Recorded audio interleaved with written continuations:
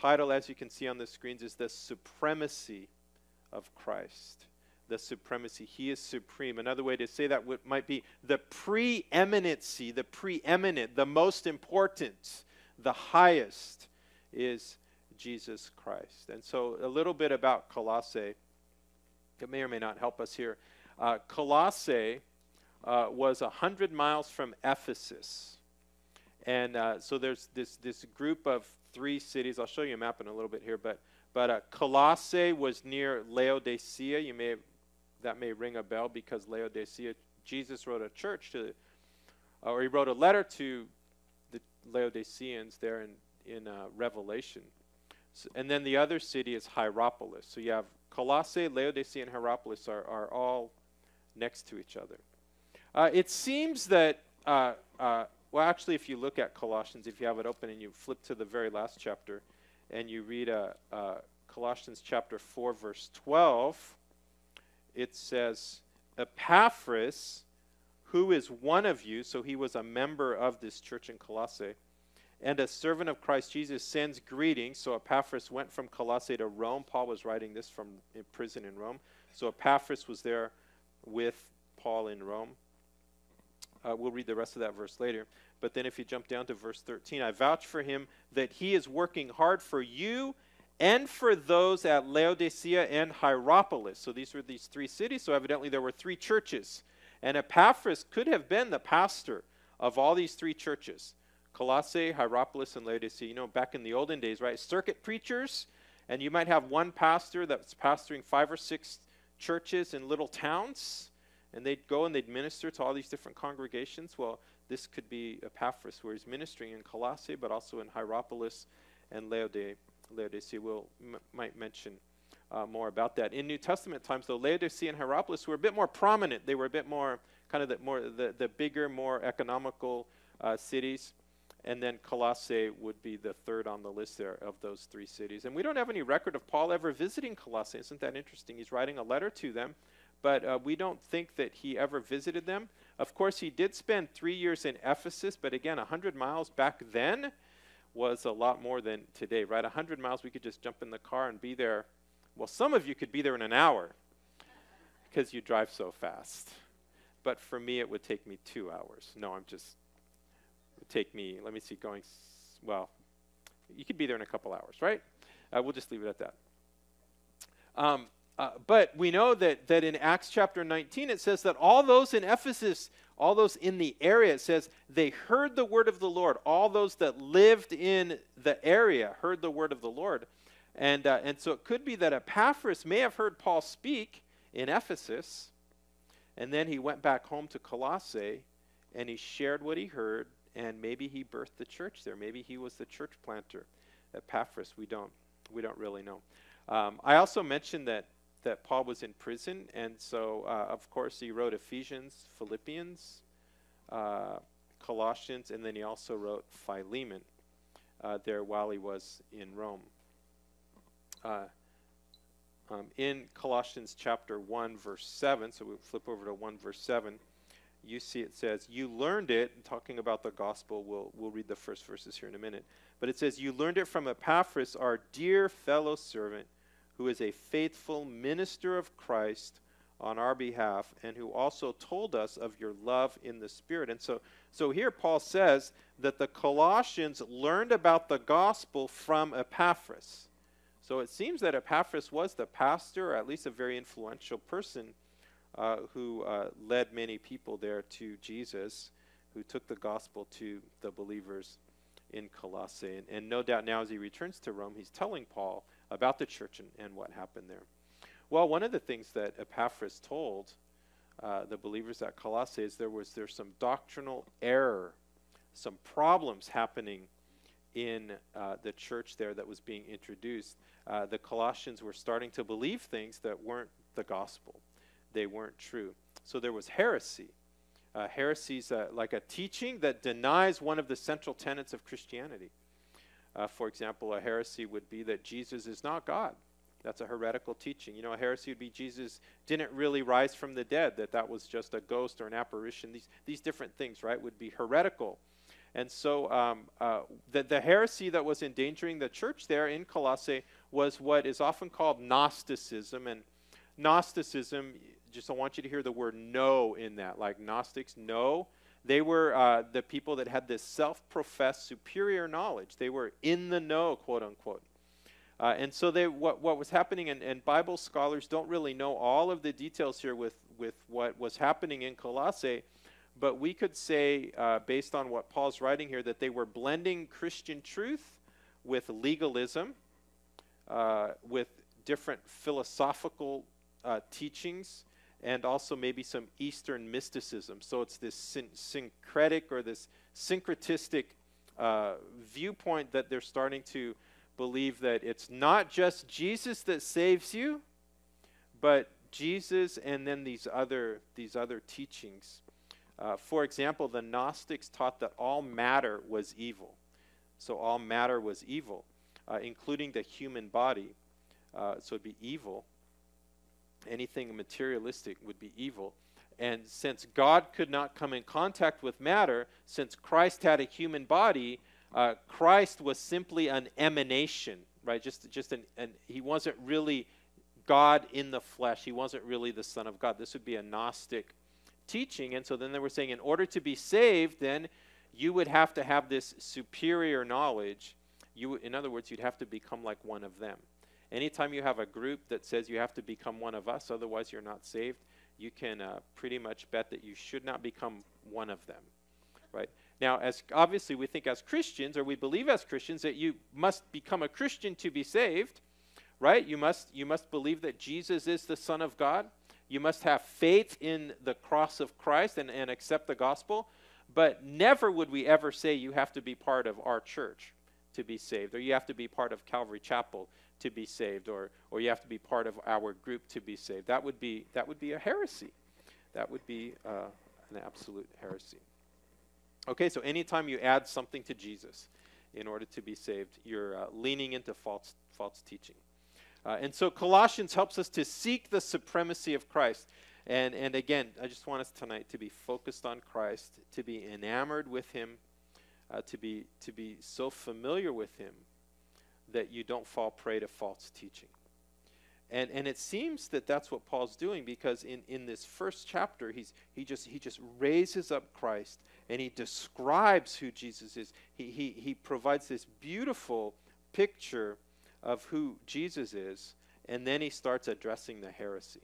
So it's like as if he's saying, if you know the true Christ, if you know the real Christ, if you know my Jesus, the better you know Jesus, the better equipped you are to say no to the false teachings. You've probably have heard the illustration of a bank teller that becomes so familiar with touching real currency that as soon as they touch false currency, they know it immediately because they're so familiar with the authentic currency. All right, and so Paul's going to deal with false teaching here. But let me share with you the main idea of the book of Colossians. And here it is. Because Jesus is fully God, supreme over all creation, and he's reconciled the world to himself, he's head of the church, he should be followed wholeheartedly above any other belief system or worldview. Because Jesus is fully God, supreme over all creation, and because he's reconciled the world to himself, and he's the head of the church, he should be followed wholeheartedly above any other belief system or worldview. So that's what's happening here in Colossians.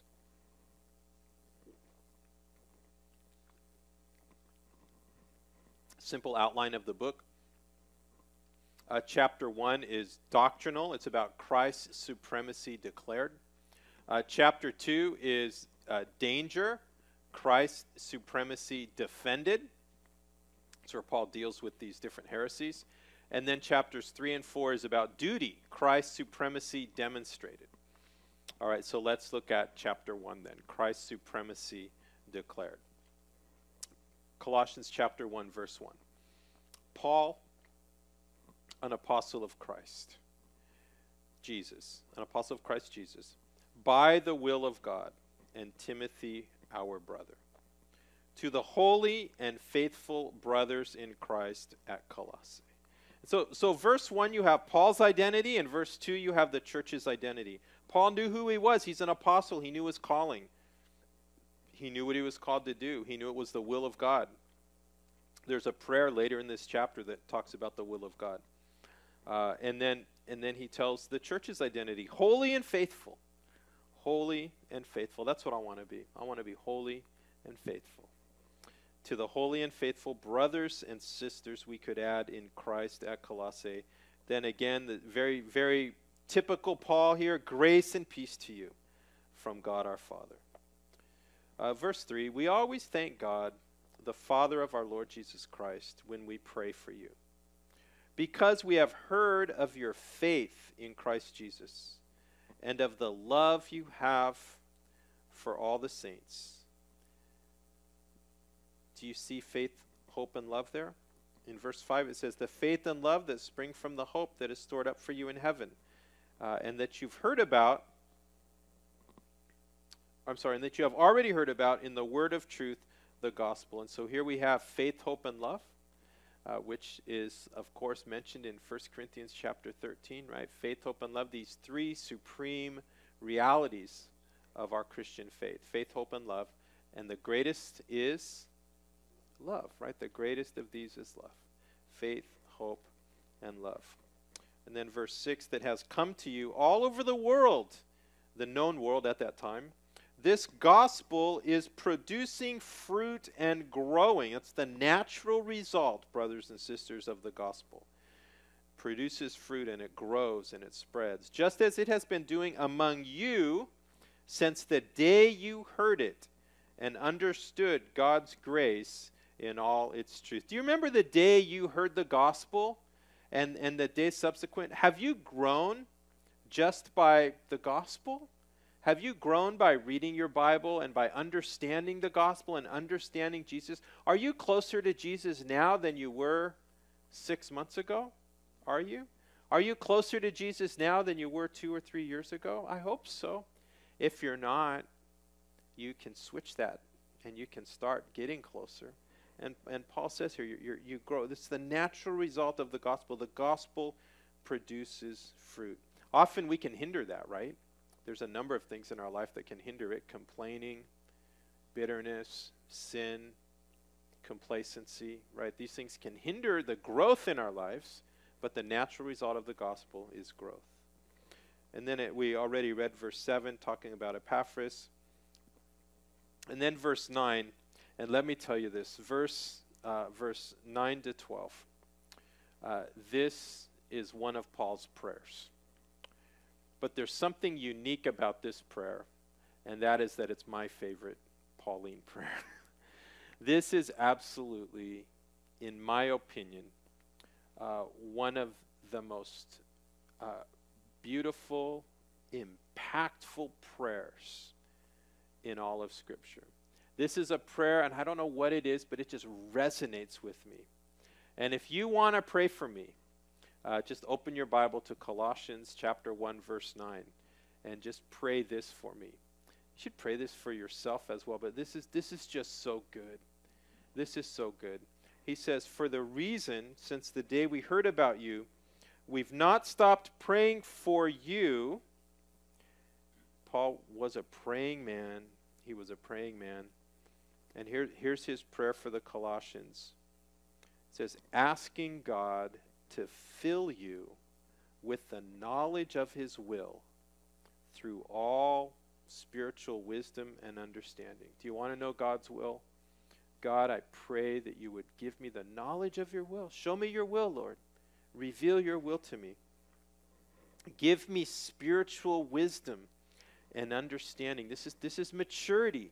He's praying for the ability to think deeply about Bible truth, to understand Scripture, and to understand who God is. This comes through prayer. You can't grow in wisdom unless there's prayer. You can't know God's will unless there's prayer. Verse 10, and we pray this, why? In order that you may live a life worthy of the Lord. So you have to know God's will. You have to have spiritual wisdom and understanding. You have to be filled with God's will in order that you could live a life worthy of Him. Lord, I want to live a life worthy of You. I want to please You in every way. I want to bear fruit in every good work, growing in the knowledge of God. So Paul seems to know the Lord so well. And he just seems like in one or two sentences, and we'll see that as we go through here, that we literally could spend our entire time just reading over this prayer and meditating upon it and thinking deeply about it. You know, Paul just wrote it, zippity-doo-dah, zippity-ace, and just the theological depth in this man, because he was a man of prayer and he spent time with the Lord. But I love what he's praying about, bearing fruit in every good work. Lord, I want to bear fruit. I don't want to waste time. I don't want to spend time doing something that doesn't prosper the kingdom of God. You know what I mean? That doesn't advance the kingdom of God. Being strengthened with all power. Now look at this, verse 11. Being strengthened with all power according to His glorious might. Okay, how many of you want to be strengthened with all power according to His glorious might? Strengthened with all power. I mean, this sounds like a superhero or a weightlifter. Why do you need to be strengthened with all power according to His glorious might? Well, it tells you right there. It's not what you think, right? It's not what initially you would think. Why do I need to be strong so I can stand in front of groups of people and proclaim the gospel? No, why do you need to be strong? So that you may have great endurance and patience and joyfully giving thanks to the Father. So it seems like we need to be strengthened with power and might so that we can endure and be patient, because we go through suffering and we go through difficulty and we go through times of trials that require us to endure and to be patient. And we need to pray for strength to endure and to be patient. Verse 12, giving thanks to the Father who has qualified you to share in the inheritance of the saints in the kingdom of light. So God has qualified you to be with Him, to inherit heaven. For He has rescued us from the dominion of darkness and brought us into, or conveyed us into, the kingdom of the Son He loves. And so He's rescued you. He's rescued you from the dominion of darkness. And the world is getting so dark. There's such evil in the world today. There's so much violence and hate and animosity and pride. And He's rescued us from the dominion of darkness. This dark world does not control us. It does not dictate what we do or how we act. Verse 14, in whom we have redemption, the forgiveness of sins. We have redemption, the forgiveness of sins. So this is Paul's wonderful prayer. And now, the rest, maybe the rest, at least from verse 15 to verse 20 here, even farther than that, we have this fantastic description of Christ. So let's read this. He is the image, or the essence, of the invisible God. So this is who Jesus is now. Jesus is the image of the invisible God.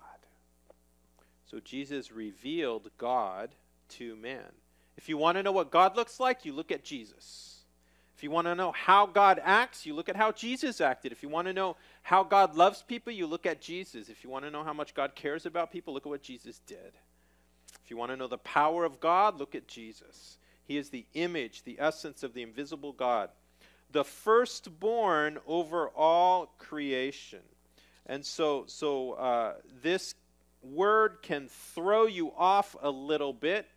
You say, well, Jesus was born first. Is that what firstborn means? That he's born first? And it does not mean that he was born first. It's a word that implies preeminence or supremacy. It is the firstborn over creation, not the firstborn of creation. The Greek word that Paul's using here for firstborn is a prototokos. Now, you don't have to know the Greek word at all, but if Paul was saying Jesus was the first one created, that would be a different word. There are groups that are heretical groups that take this passage and they distort it, saying that Jesus is a created being. They'll say, see there, Colossians 1:15, Jesus was born first. And they'll say God created Jesus. But this is not what that means. Firstborn over creation means that Jesus preceded creation. He was before creation, and he's sovereign over all creation. So it's not a word of chronology, but it's a word of priority. It's a word of authority. Verse 16, it says, for by him all things were created. So Jesus created all things. Things in heaven and on earth, visible and invisible, whether thrones or powers or rulers or authorities, all things were created by him and for him. Okay, so has anybody here ever been a Jehovah's Witness? Yeah. So I was never a Jehovah's Witness, but I spent some time when I lived in Nashville. I spent some time with a Jehovah's Witness. He knocked on my door one time. I invited him in. And I was a solid Christian. I mean, I was a believer, but I thought that I could share the love of the Lord and with this individual. So I invited him in, and we chatted, and then we made an appointment that he'd come back next week.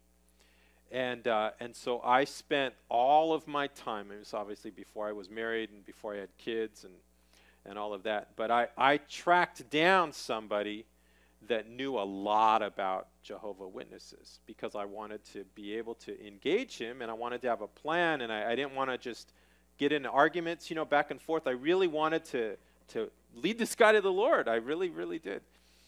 And so I found a man who had this ministry to Jehovah's Witnesses, and we talked on the phone, and he shared things with me, and he encouraged me to meet with him every week, and then every week bring up one piece of information that would introduce doubt into what he believes, and just begin to develop a relationship with him. And we started with this passage right here. So the Jehovah's Witnesses have a translation of the Bible, their own translation of the Bible, and it's called the New World Translation. Now, you would be very hard-pressed to find a Greek scholar that would, because they have a Greek translation of the New Testament, and their Greek translation, you would be very hard-pressed to find a Greek scholar, a legitimate Greek scholar, that would say it's a good translation. Any Greek scholar that understands the language would see that they have messed with the text. But they do have a book that shows the Greek and the English, right? So it shows their Greek from the New World Translation, and then their English from the New World Translation. And if you opened that book, it's called an interlinear because it's showing Greek and English in a line, right? It's showing Greek on the bottom and English on the top, or vice versa. And if you were to open that book to Colossians chapter 1, verse 16, and you'd look at the English, well, first of all, the New Testament in the New World Translation, it reads like this: for by him all other things were created. Things in heaven and on earth, visible and invisible, whether thrones or powers or rulers or authorities, all other things were created by him and for him. He is, well, I'm reading from the NIV here, but But they inserted the word other about 5 or 6 times in these several verses. But what's very interesting, if you look at their Greek text, and you can see what word is translated from Greek to English, there's no word in their Greek text that's translated other. So even in their own document, you can see this. And so one of the questions that this man suggested I ask my new friend is I've heard that you believe Jesus is a thing. Is that correct? And they'll say, well, no, we don't believe Jesus is a thing. I say, well, can you explain a Bible verse to me then? And then you open up their translation. Say it says Jesus, that all other things were created. So if other things were created by him, then he himself has to be a thing. And so that was my introduction into the world of the New World Translation and Jehovah's Witnesses. And I did meet with him every week, and so I'd meet with him, and I'd always have my little agenda that I received from this gentleman that was coaching me through this.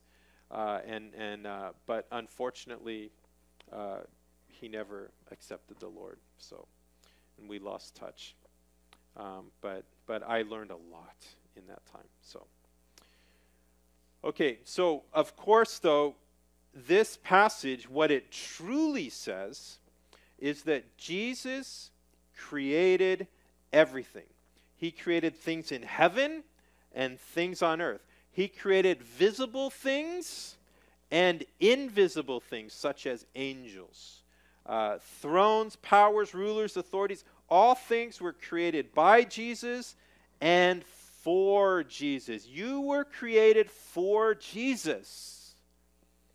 Of course, we know John 1:1, in the beginning was the Word was with God, and the Word was God. And so this is the preeminency, the supremacy of Christ. This is such a powerful passage. Colossians 1:17 says, he is before all things. He precedes all things. He's the head of all things. He has authority. And in him, all things hold together.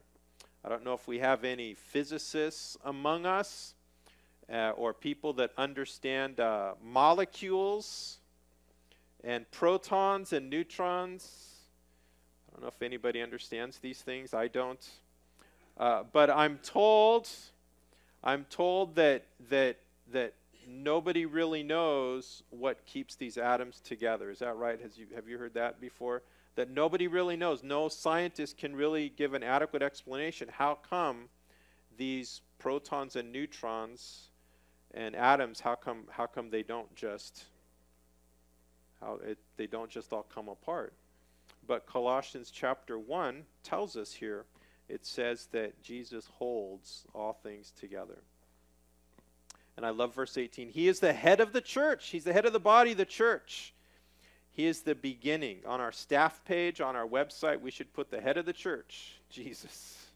He is the head of the church. We want to follow Jesus. We want to be on his agenda. He is the beginning and the firstborn from among the dead, so that in everything he might have the supremacy. And this right here, Colossians 1:18, is the key verse for the entire book of Colossians. He is the head of the body, the church. Jesus, you are the head of us. You are the head of our church, Lord. You are the beginning, the firstborn from among the dead. Lord, we want you to have the supremacy. Lord, we want to live for you.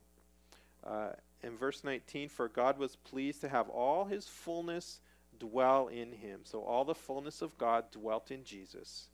And through him to reconcile to himself all things, whether things on earth or things in heaven, by making peace through his blood shed on the cross. And so we're reconciled to God. Paul goes on, verse 21, once you were alienated from God and were enemies in your minds because of your evil behavior. Amen? Enemies of God. But now he has reconciled you by Christ's physical body through death. And notice Paul emphasizes his physical body because he knows the Gnostics are saying that Jesus didn't really have a physical body. It was just an appearance of a physical body. To present you holy in his sight. Take joy, brothers and sisters, without blemish and free from accusation. Do you understand? One day you're going to be before God, holy, without blemish, free from accusation. Free from accusation. Anybody here ever done anything wrong? Could we accuse you of anything? Yes, of course, right? You could accuse me of doing wrong things. But when you stand before God in heaven, you are free from accusation. It's like you have not offended God. You've done nothing wrong, without blemish. You've done nothing wrong. That we often hear that today, and we know people do things wrong. I haven't done anything wrong. In fact, I saw this headline and I was aghast. It was almost unbelievable. It's from a couple of weeks ago. Perhaps you saw it too. And I believe, if I'm not mistaken, it was the killer in Uvalde. His mother said something like, "Please don't judge my son. He must have had a reason for what he did." And I didn't read the article, but I'm like, are you kidding me? Are you kidding me? Hey, he's he must. So now we know, right? Bad parenting. That's bad parenting. Not even in my opinion. That's just flat out bad parenting. And so what she's saying is like, don't accuse him. He must have had a reason. He's free from accusation. He didn't do anything wrong, because wrong is relative. That seems like that's kind of what's happening there. But in biblical truth, because Jesus has paid the price for all of our sin, when we stand before God, I never get tired of talking about this, and I know you've heard me talk about it more than once, is that when we stand in heaven, Jesus, we're without blame. This brings up that last couple verses in Jude, which is one of my favorite passages of Scripture, right? Now to him who is able to present you faultless before the throne, right? So good. So good. And so this passage here, without blemish and free from accusation, if, it's conditional, if you continue in your faith, established and firm, not moved from the hope held out in the gospel. Okay, so this is important. It says that we are free from accusation, without blemish, if we continue in our faith. Well, wait a minute. Doesn't the Bible teach once saved, always saved? Well, some would say yes. Others would say no.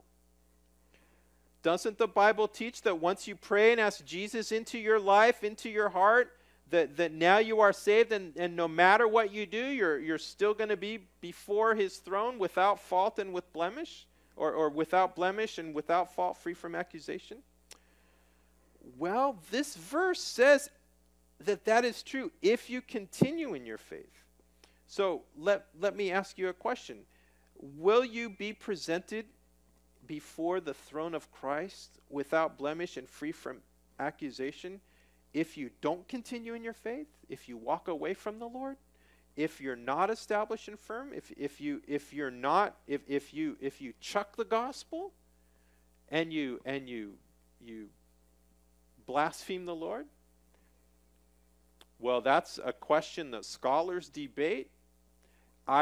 Where I want to be, why would you want to, right? Why would you not want to continue in your faith? Let's just be sure, and let's just continue in our faith, established and firm.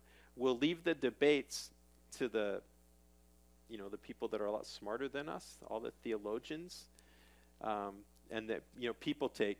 In summary, there's godly people on both sides of the issue, and there's biblical verses that are used to support both of those extremes. But let's just read the word and let's continue in the faith. Let's be established and firm, and then we can know for sure that when we're presented in heaven with Christ, we will be holy and blameless, without accusation.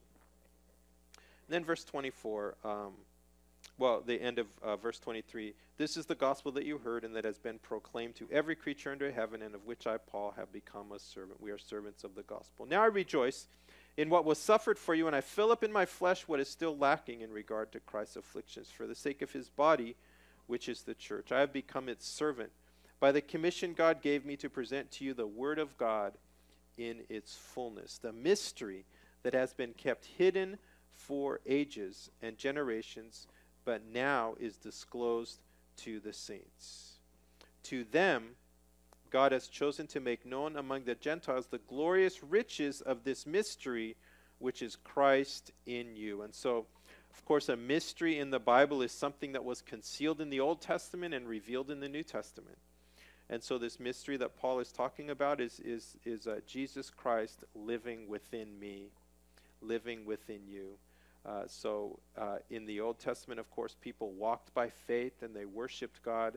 But in the New Testament now, God abides within us. Jesus lives within us. Whether you're Gentile or Jew, it doesn't matter. We all receive these glorious riches of Christ in us. We proclaim him, admonishing and teaching everyone with all wisdom, so that we may present everyone perfect in Christ. To this end I labor, struggling with all his energy, which so powerfully works in me. And so this fantastic mission statement here for the Apostle Paul. This is his vision. This is what he wanted to do. He wanted to disciple people. He wanted to teach them. He wanted to exhort and admonish them and teach them God's word, so that everyone that under his tutelage, under his teaching, would grow up and become mature in Christ. This is discipleship. The more you get into God's word, the more you fellowship with believers, the more you talk about God's word and think about it and practice it and live it out and take steps of faith, the more you will become, what Paul writes here, perfect in Christ. Of course, we never reach that perfection on this side of eternity, but we are working towards that. And then chapter 2, he says, I want you to know how much I'm struggling for you, and for all those at Laodicea, and for all who have not met me personally. So this seems to indicate that maybe he never went to Colossae, never went to Laodicea. My purpose is that they may be encouraged. We talked about encouragement last Sunday. Encourage you to go back and check out that message if you need some encouragement. That they may be encouraged in heart and united in love, so that they may have the full riches of complete understanding. This is just so deep. In order that they may know the mystery of God, namely Christ, in whom are hidden all the treasures of wisdom and knowledge. We just have to read that again. Verse 2, my purpose is that they may be encouraged in heart and united in love, so that they may have the full riches of complete understanding, in order that they may know the mystery of God, namely Christ, in whom are hidden all the treasures of wisdom and knowledge. I pray that you would seek Christ. Spend time with him. You know, his riches are unsearchable. You'll never get to the point in this life where you can't get closer to God and you can't know him more. I think sometimes as we've walked with the Lord for many years, and as we get older and the years tick on, that sometimes we can fall into a bit of complacency. And we can say, yeah, I've been there, I've done that, I know that. I know enough Jesus to get through life now and all of that. But and I get that completely. That's a danger to me for sure. But this book here, especially it's in Colossians, that we can search the unsearchable riches of Christ and get close to him. And now he gets into this defense here of defending against these dangers, against Christ's supremacy. And he says in verse 4, I tell you this so that no one may deceive you by fine-sounding arguments. He's saying everything you need, you can seek in Christ. You don't have to seek all these other belief systems. You don't have to run around the world and investigate Hinduism and Buddhism and Islam and all of these other, everything you need, you can find in Christ. Every spiritual truth you can find in Christ. He says, I tell you this so that no one may deceive you by fine-sounding arguments. For though I am absent from you in body, I am present with you in spirit, and delight to see how orderly you are and how firm your faith in Christ is. And these are a couple good memory verses for you here. Colossians 2, 6, and 7. So then, just as you received Christ Jesus as Lord, continue to live in him, rooted and built up in him, strengthened in the faith as you were taught, and overflowing with thankfulness. And so these are verses of growth. You should be growing as a Christian, being rooted, being built up, getting into God's word, digging into it, searching the scriptures. Verse 8, see to it that no one takes you captive through hollow and deceptive philosophy, which depends on human tradition and the basic principles of this world rather than on Christ.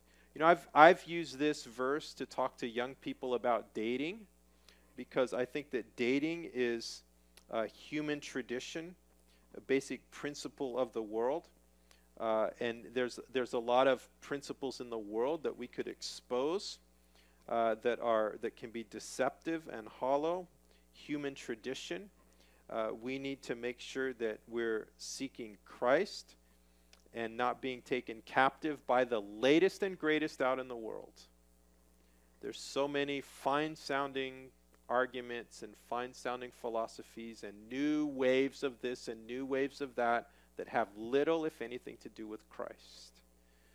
And we don't need to be taken captive with any of that. And I love Paul's warning here. And verse 9 says, for in Christ all the fullness of the deity lives in bodily form.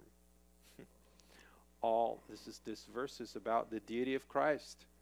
All the fullness of the deity lives in Christ in bodily form. Jesus is God. I will never apologize for that. I will never back down from that truth. Jesus is God. All the fullness of deity lives in bodily form. There are just too many scriptures that defend this truth of the deity of Christ to ever not believe it. And it says, and you have been given fullness in Christ, who is the head over every power and authority. In him you were also circumcised in the putting off of the sinful nature. So he's talking about a spiritual circumcision, not with the circumcision done by the hands of men, but with the circumcision done by Christ. So that cut off, our flesh has been cut off.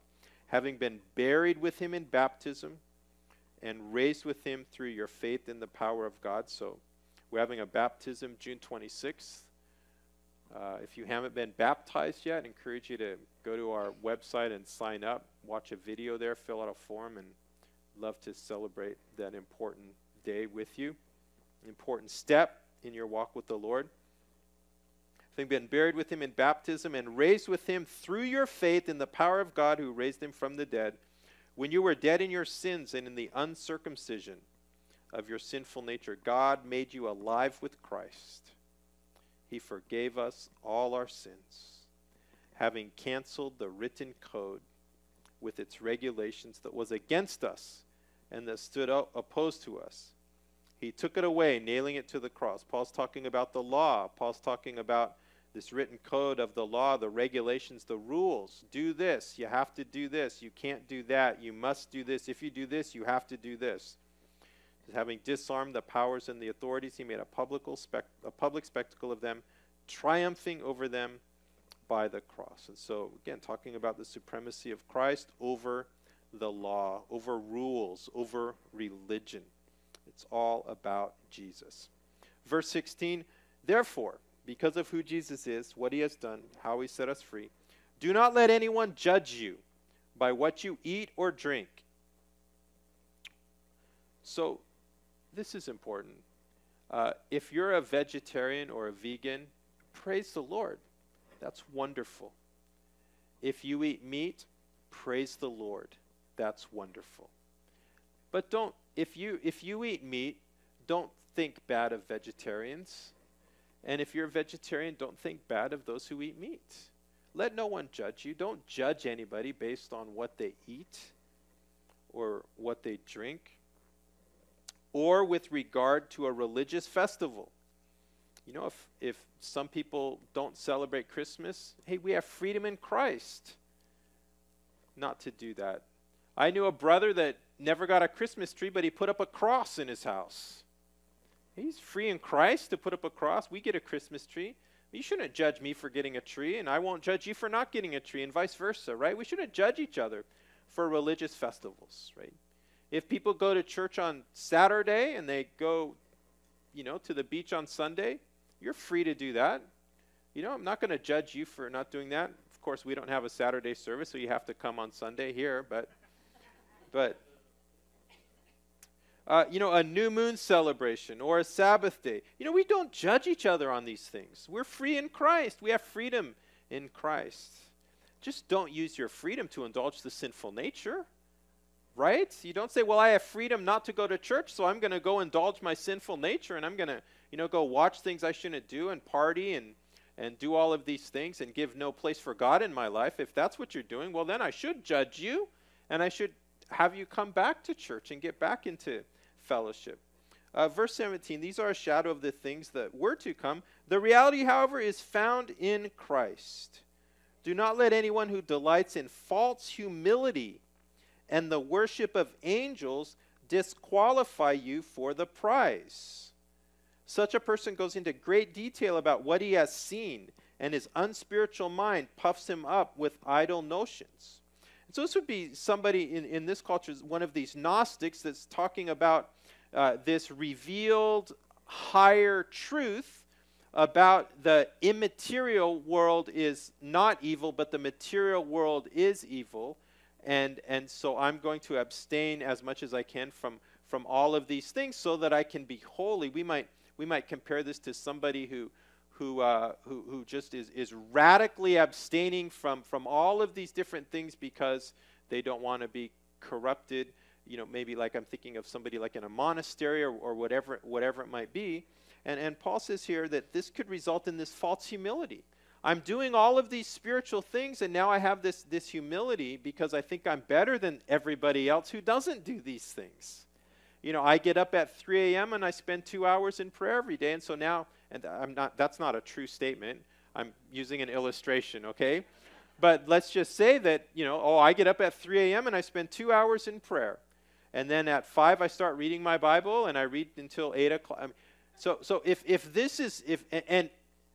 these are my spiritual practices, now all of a sudden, because I do this and I know nobody else does it, now all of a sudden I have this false humility. I think I'm humble because I'm doing all of these things, but it's a false humility.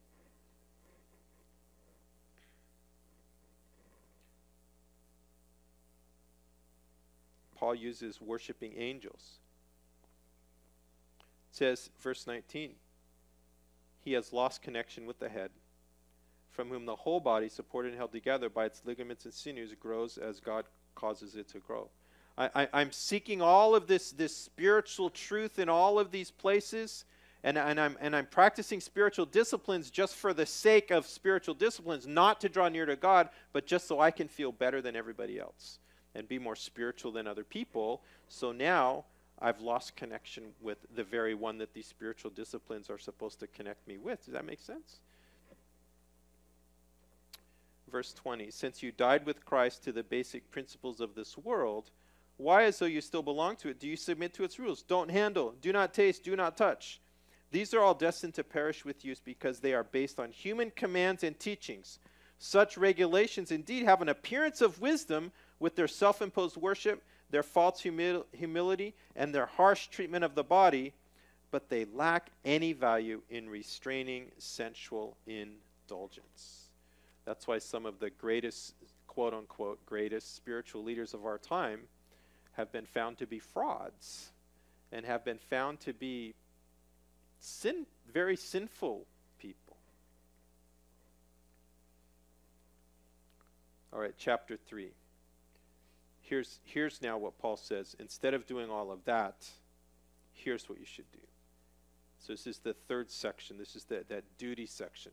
How we demonstrate that Christ is supreme in our lives. I've memorized these verses here, Colossians 3, 1-4, because they're so useful.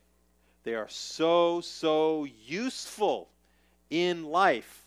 Since then you've been raised with Christ. Set your hearts on things above, where Christ is seated at the right hand of God.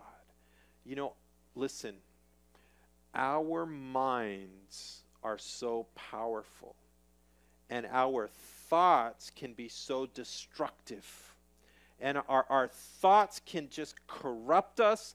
Our thoughts can make us fearful. Our thoughts can destroy our identity. Our thoughts can be so damaging to us and to others. And so this is why I think these verses are so useful. So when you're struggling with your thoughts, since then you have been raised with Christ. This is the truth. You've been raised with Christ. Set your hearts on things above, where Christ is seated at the right hand of God. Set your minds on things above, not on earthly things. Folks, I think we need to get back to memorizing Scripture. Not so that we can have a sense of false humility, but just so that we can empower ourselves to be closer with the Lord. Set your minds on things above, not on earthly things. For you died, and your life is now hidden with Christ in God. When Christ, who is your life, appears, then you also appear with him in glory. I'll talk about that in a second, but I ran across this whole thought, this whole concept here of setting our minds on a certain place and controlling our thoughts, I think is really important. I think especially in our world, because everything's changing so fast, right? Like social media, right? Just kind of scrolling, reading a couple, liking things that you don't even have time to read, right?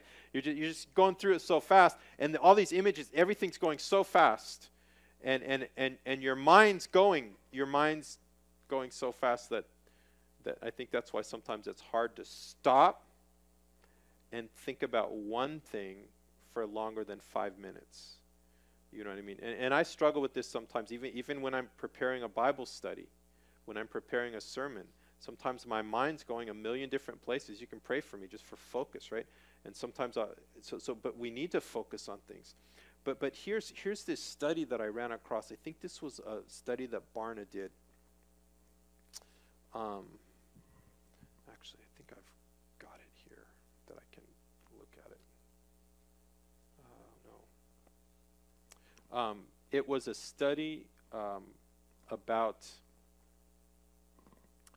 why. Yeah, I think let me see. Yeah, okay. The cause for America's moral decline. Does anybody disagree that there's a moral decline happening in America? Does anybody think we're getting way better? Right? I think we're all in agreement that there's a moral decline. I ran across a fascinating study about the reasons for the moral decline.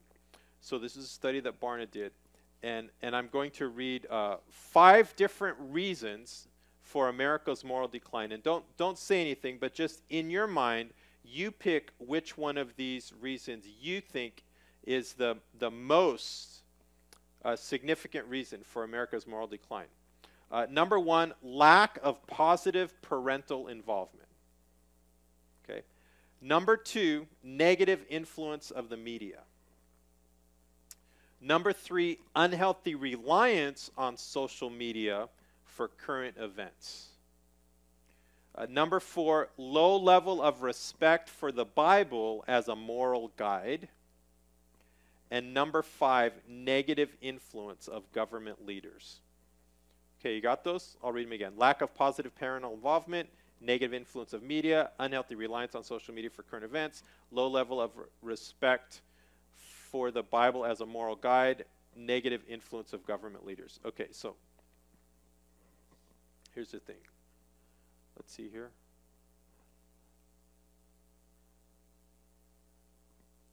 Levi, you're back there? I'm going to try to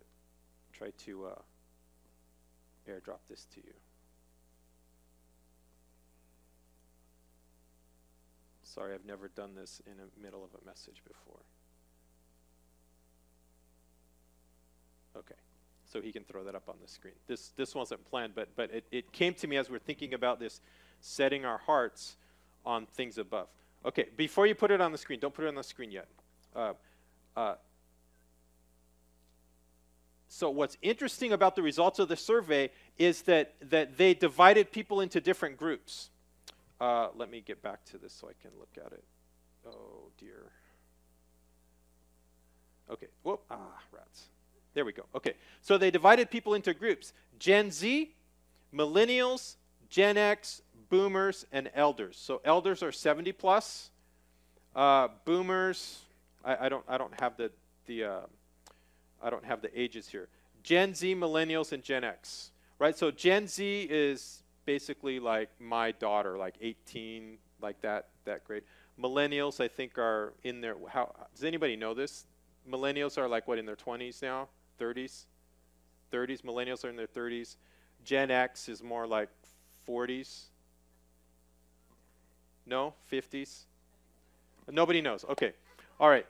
What's fascinating to me, when you say the cause for America's moral decline, the number, if you look at the Gen X, which is me, okay, I'm 55. All right. I know I look like I'm 30. Thank you, but I'm not. I'm Gen X, right? So the lack of positive parental involvement is the number one reason for the cause of America's moral decline, according to Gen X. Now, when you go to Gen Z, which are the youngest ones, and who's most involved with social media? Gen Z, right? The youngest ones. They say the cause for America's moral decline is the negative influence of media. And they're the ones most engaged with the media. You can throw that up there whenever you get it. Did you get it? Oh, okay. That's all right. If you want it, email me and I'll send it to you. So the youngest people that were surveyed say that the reason that America's moral decline is happening is because of the negative influence of media, which I found absolutely fascinating. All right. And so here then, if you're on media so often, how can you set your mind on things above? Do you know what I mean? Because there's so many images coming on your mind and so many headlines that are coming at you so fast every 2 seconds. Anytime you watch a movie or a TV show, count how many times the camera angle changes. Right? Like it will change probably every 1 to 3 seconds. Right? It's a different camera angle. So this is conditioning us. So this verse is so important. Since you've been raised with Christ, set your hearts on things above, where Christ is seated at the right hand of God. Set your minds on things above, not on earthly things. So this passage tells us, don't set your minds on earthly things. All right, let's keep going. Put to death, therefore, verse 4, when Christ, who's your life, appears. Who is your life? Christ is your life. When he appears, you will appear with him in glory. Hallelujah. Put to death. So because of this, put to death whatever belongs to your earthly nature. Sexual immorality, put it to death. Impurity, put it to death. Lust, evil desires, greed, idolatry, put it all to death. The wrath of God's coming because of these things. You used to walk this way, but now you must rid yourselves of all these things. So rid yourselves of lust, rid yourselves of evil desires, rid yourselves of greed, rid yourselves of anger, of malice, of rage, of slander, of filthy language from your lips. There used to be, there you got it. That's probably really hard to see. All that effort, but that's all right. Yeah, if you want to just crop the top 2 sections of that graph, that'll help them.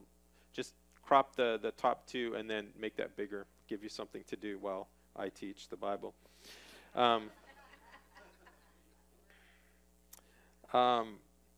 Yeah, so it says here that we should get rid of filthy language from our lips. And yet, how long ago was it that it was very popular for pastors to cuss? There was do you remember a long time ago there was, if I mentioned his name, you'd probably recognize him, but he would use expletives from the pulpit, and I never really got that. Why are you using filthy language when the Bible says you should get rid of filthy language from your lips? And he'd drink beer and all that stuff. It's well, and then verse 9, do not lie to each other, since you've taken off your old self with its practices and have put on the new self, which is being renewed in the knowledge and the image of its creator. Here there's no Greek or Jew, circumcised or uncircumcised, barbarian, Scythian, slave or free, Christ is all and in all. Therefore, as God's chosen people, holy and dearly loved, clothe yourselves with compassion. This should be your character right here. Compassion, kindness, humility, gentleness, patience. Bear with each other and forgive whatever grievances you may have against one another. I'm reading it slowly so it'll sink in. Forgive as the Lord forgave you. And over all these virtues put on love, which binds them all together in perfect unity. Let the peace of Christ rule in your hearts, such as members of one body you were called to peace. I want to make a quick comment about this. This word rule is a word that is the same word that's used for an umpire to rule whether it's a strike or a ball.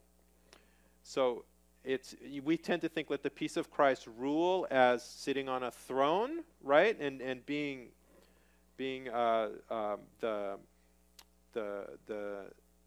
dominant force.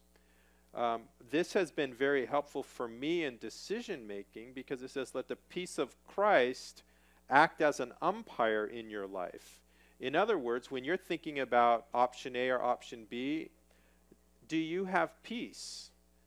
If you forecast option A out, would that bring peace into your life? The peace of Christ. If you forecast option B, do you see that as a peaceful option? Right? And so let the peace of Christ act as an umpire in your life, in your decision making. It's been very helpful for me. And be thankful. Let the word of Christ dwell in you richly. Again, memorizing Scripture. Even if you memorize one or two verses that are just your go-to verses, let them dwell as you teach and admonish one another. Isn't that interesting? Paul wasn't the only one teaching. He was telling the people in the church, teach one another. Teach one another. Admonish each other. If you see somebody caught in sin, you go to them. If you see somebody that needs correction, you go to them. And you go with all wisdom as you sing psalms, hymns, and spiritual songs with gratitude in your hearts to God. You should be singing. Now, maybe you shouldn't be singing up here on a microphone, but you should be singing. When you drive in the car, just worship the Lord. Make up a song. Just let it fly. Sing as loud as you want, depending on who's with you. And verse 17, whatever you do, whether in word, the things you say, or deed, your actions, do it all in the name of the Lord Jesus, giving thanks to God the Father through him. Oh, this is so good. All right, verse 18. Wives, submit to your husbands, as is fitting in the Lord. Husbands, love your wives, and do not be harsh with them. Children, obey your parents in everything, for this pleases the Lord. Love that verse. Such a good verse. I know you love it too. It's a great verse. Fathers, do not embitter your children, or they will become discouraged. You know, as a dad, I have 3 kids, and I am especially when my children were little, I was very aware of the power that a father has in the life of their children. It's almost frightening, right, to be a steward of this power that you have over another human being. And so we have to treat our children with respect and with honor. Not, as Ephesians says, don't provoke them. And these were just so helpful verses to me, especially when my kids were younger, not to provoke them, but to bring them up in the training and admonition of the Lord. Slaves, obey your earthly masters in everything.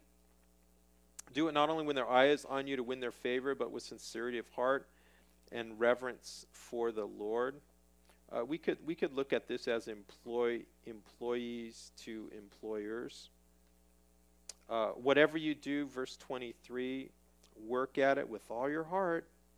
That's effort. I think that Christians are some of the best, or should be some of the best employees, working with all your heart. not for your boss, but for the Lord, since you know that you'll receive an inheritance from the Lord as a reward. Isn't that great? Not only do you get a paycheck, but you get something from the Lord. That's great, right? Some of you are like, "Whew, I'm glad for that because my paycheck doesn't go very far these days." Oh, my goodness. It is the Lord Christ you are serving. Do you see the preeminence of Christ all through this? Christ in you. You are living for Christ. Anyone who does wrong will be repaid for wrong. There's no favoritism. Masters, provide your slaves with what is right and fair, because you know that you also have a master in heaven. Verse 2, chapter 4, devote yourselves to prayer, being watchful, thankful. Pray for us too, that God may open a door for our message, so that we may proclaim the mystery. Several times he uses this word mystery here. The mystery of Christ, for which I'm in chains. So Paul was in prison for his faith. Pray that I may proclaim it clearly, as I should. Be wise in the way you act toward outsiders. Make the most of every opportunity. Let your conversation be always full of grace, seasoned with salt, so that you may know how to answer everyone. What a great passage here. All right, and then he mentions a bunch of names here that he knew there in Colossae. Tychicus will tell you all the news about me. He's a dear brother, faithful minister, fellow servant. I'm sending him to you for the express purpose that you may know about our circumstances and that he may encourage your hearts. He's coming with Onesimus, our faithful and dear brother, who is one of you. You may recognize the name Onesimus. That's also in the book of Philemon. They will tell you everything that's happening here. Verse 10, my fellow prisoner Aristarchus sends you greetings, as does Mark, the cousin of Barnabas. You've received instructions about him. If he comes to you, welcome him. So you see, Mark and Paul had a bit of a separation, but they are in the process of being reconciled here. Jesus, who is called Justus, also sends greetings. They are the only Jews among my fellow workers for the kingdom of God. They've proved a comfort to me. Epaphras, we already met Epaphras. He is always wrestling in prayer for you, that you may stand firm in all the will of God. So Epaphras was praying, God, please help them to stand firm in your will. Mature, help them to be mature, fully assured. I vouch for him. He's working hard for you. Verse 14, our dear friend Luke the doctor and Demas sends greeting. We know that Demas left Paul later, probably left the faith as well. Verse 15, give my greetings to the brothers at Laodicea and to Nympha and the church at her house. After this letter has been read to you, see that it is also read in the church of the Laodiceans. Again, they were close. And that you in turn read the letter from Laodicea. Isn't that interesting? There's another letter that Paul wrote. It's not in the Bible. I wish we could read it someday. Maybe we will when we get to heaven. Then this verse here, which I think has encouraged many a Christian. Tell Archippus, see to it that you complete the work you've received in the Lord. Complete it.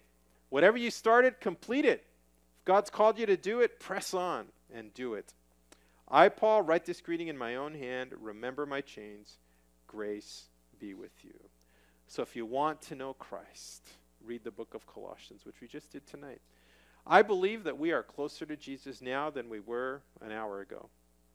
I believe because of Colossians, we are walking with Christ in a more intimate way. And hopefully there's some verses in there that you can commit to memory that you can use to help you in your life to walk closer with Christ. But Colossians, such a fantastic book. I like these kind of shorter books because we can go a bit into more detail. So Father, thank you for the book of Colossians. I can't wait to meet the Colossian believers when we get to heaven. And Lord, I do pray that you would, I pray for our prayer lives, Lord. We want to, Epaphras seems to be such a man of prayer, laboring fervently. And just a great prayer in chapter 1, to know the will of God and to walk in it. Lord, we do love you. May you be preeminent in our life. Jesus, may you receive all the glory and the attention in our lives. Lord, for your glory we live and move and have our being. In Jesus' name we pray. Amen, amen, amen.